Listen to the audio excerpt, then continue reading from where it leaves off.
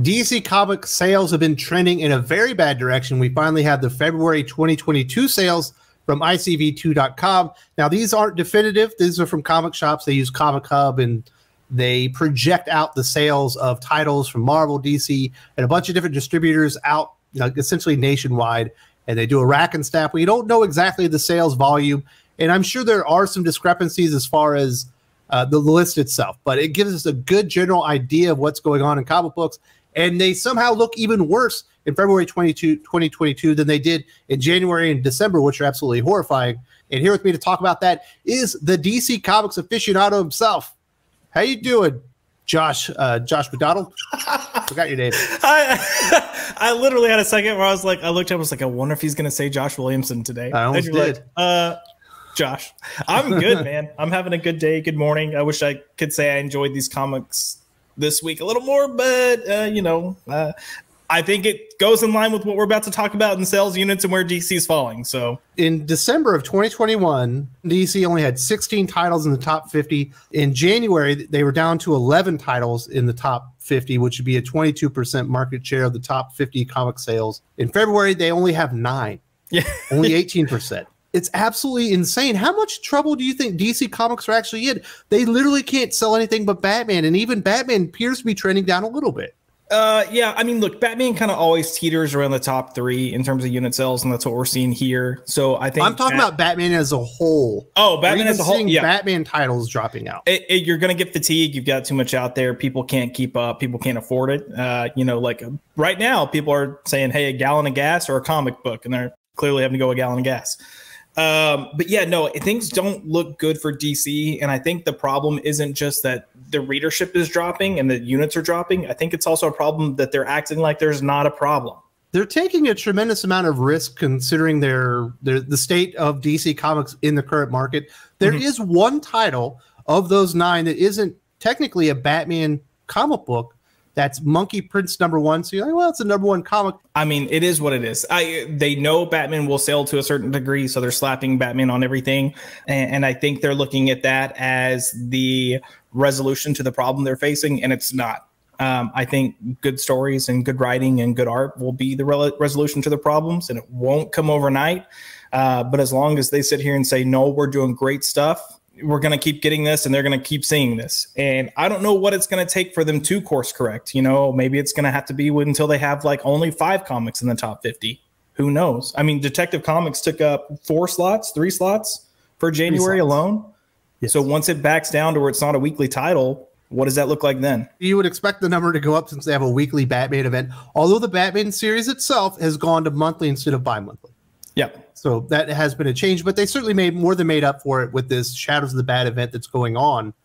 And if we kind of look at what DC Comics specifically after Future State, which it feels like they've continued on far too many of those plot points and ideas currently into DC Comics, I think they've actually driven a lot of people away. But it's not just that, Josh. I think that they have brought in so many creators that people aren't familiar with, and so many of them have turned out to be pretty bad. Clunrad on Wonder Woman, Stephanie Phillips on Harley Quinn. We've got Tim Sheridan over on Teen Titans. And so many people have had bad experiences with these creators that they're not familiar with, that the couple of good ones that they did bring in, the one that really jumps to my mind is Jeremy Adams over on Flash. Yep. Nobody's even talking about it because I think everyone's just scared to go in on a DC Comics title that isn't Batman and doesn't have a creator that they're completely familiar with, and they got rid of all their big name creators. It's a sad situation because if you look at the Flash in general, part of the reason that book was doing well was because Josh Williamson was on it for so long, and it was a reliable book. It wasn't perfect, but if you picked it up, you would be entertained by it, and you'd most likely enjoy it, if not really love it. And then they move straight into Fear State, where it's just terrible. It's absolute just a pile of dog shit. And it's a new writer there. And then you get another new writer for when the series actually starts. But I don't think people made the connection. I think they're like, oh, it's just that whoever that was.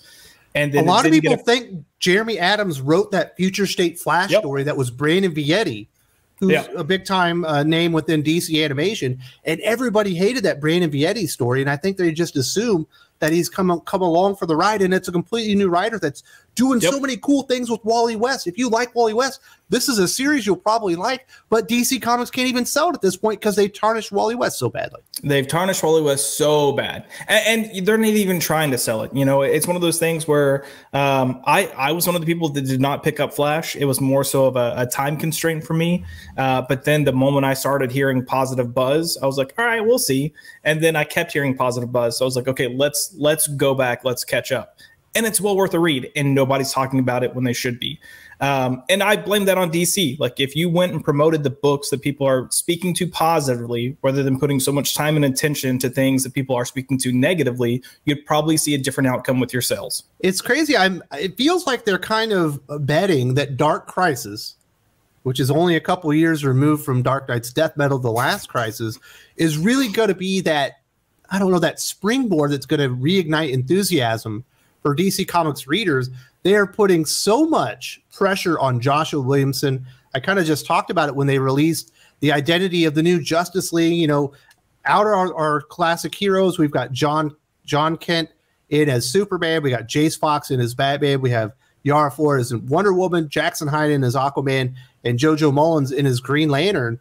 And they expect Joshua Williamson to be able to sell this. I don't think people are going to be coming in. It's going to sell because it's a Crisis and it's a DC event. Yep. But it's not going to be the bestseller. No. It's just going to be somewhere in the middle of the pack, probably. Yep. I don't think it's going to be a top seller. I also don't think it's going to resonate with people because it's going to feel like so much of a been there, done that. No matter what they do that could be differently, the fact that we're doing another Crisis, that we're doing another, like, even if it's a soft reset, roughly a year from doing a soft reset, people aren't going to respond. They're tired of these reboots and these soft reboots and these resets and these, like, okay, we, flubbed, let's do it again. They're sick of it. They just come in, tell a story, and let us have that story. It feels like there's a big difference between DC Comics readers and Marvel Comics readers.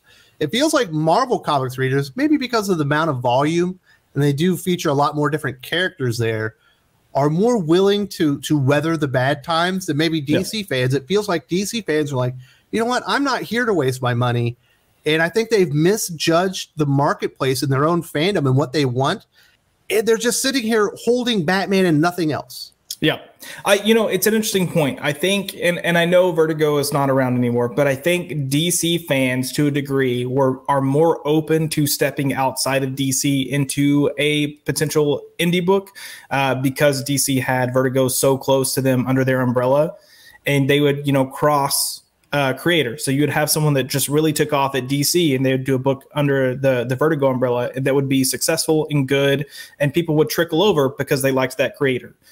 And then that opened them up to, like, hey, like, why haven't I been checking out indies? We should definitely check them out. I think DC may have inadvertently created an audience that is more open to stepping outside of their monthly trend if they don't like something to check something else out, where Marvel is strictly like, here's our stuff. We're a core brand. Take it or leave it. Some of the indie publishers are really trending up. We're seeing a lot of high-selling indie comic books, specifically the Spawnverse kind of stuff with Todd McFarlane. The Berserker series is still selling well, even despite some delays here and there. We've seen James Tynion, DC Comics creator, went to Substack. He's also got some successful stuff going on in the indie scene. Yep. And I think you might be right that, hey, if I like James Tynion, but I don't like what's going on with Batman, maybe I just want to go read James Tynion. Yeah, I mean, and he has plenty to offer. Like, he had 3 or 4 indie books out, either through Image or Boom that you could go pick up. Look at Jeff Johns. Jeff Johns kind of got a little disgruntled with DC, stepped away, which is crazy because it was like right on the heels of 3 Jokers, which sold incredibly well. Yeah. And, there was the reports, the rumors that were out there that when he reached out to DC again about the follow-up to 3 Jokers, didn't get a response. So now you've got, like, okay, fine, I'll just go over here and I'll do this and, like, whatever. Reach out whenever. Scott Snyder, another one of their best sellers. Got that Comixology lines. He's got titles over at Image, going to be coming out on Dark Horse. Jeff Lemire, who would be somebody you would associate with those Vertigo type titles. Got plenty to offer at other places than DC. I mean, even if you look at, like, Dan Abnett and Robert Venditti, they are putting their time and efforts in other things now. And I think DC got a little too arrogant that their brand is stronger than their creators. And in some respects, yes, but that's not going to last. And I think that's what they're seeing right now is people, were in tune because you had quality talent there. And now you don't, generally speaking, you don't have quality talent on these books. I do have to applaud DC and give them credit for. I don't think they found the right writers for their books, but for the most part, the artistic talent, even with the big losses that they had, your Gary Frank, your Jason Fabok, your Greg Capullos, they've kind of been able to fill it in with new good artists at least. If Jim Lee can do one thing, apparently he can spot a really good comic book artist, but it's the writing it just isn't there right now.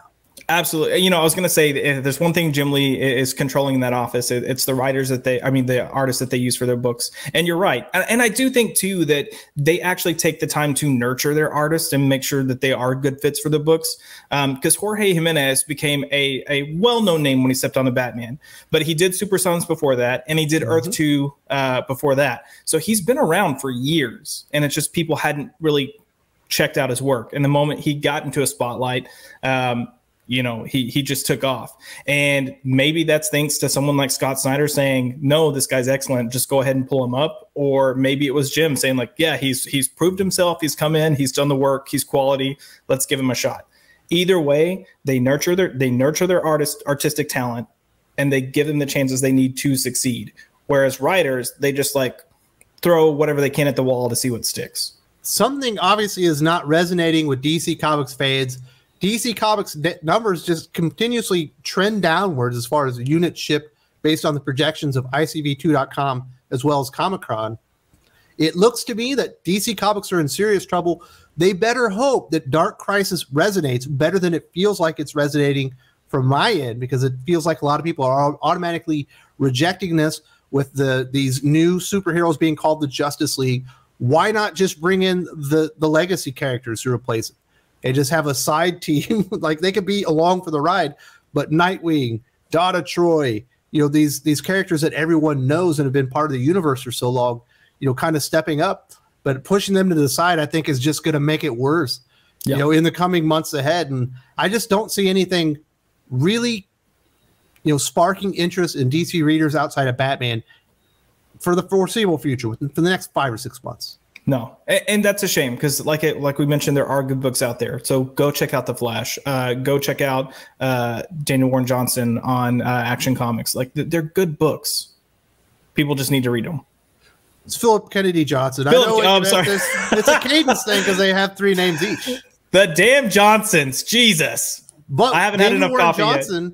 Does have Jurassic League coming up in the not too distant future. That one ought to look good. I'm not gonna lie, I'm a little cringe, but I love dinosaurs and I love him, so I'm curious to see where he goes. So, and if you haven't read River Falcon, like I'm definitely picking it up, and then we'll see what happens. It would be right in our wheelhouse. Hell yeah! I don't have a 6-year-old. I'll just say I'm a 6-year-old at heart sometimes. If you're wondering what the hell actually happened at DC Comics, Josh and I talked about recently how DC kind of ruined the sales or hurt the sales of a lot of their key characters. We'd list them one by one and talk about the DC decisions that kind of ruin the sales for those characters. Definitely check this video out if you want to see what's been happening at DC Comics for the past 2 or 3 years that has really impacted their sales for every character but Batman.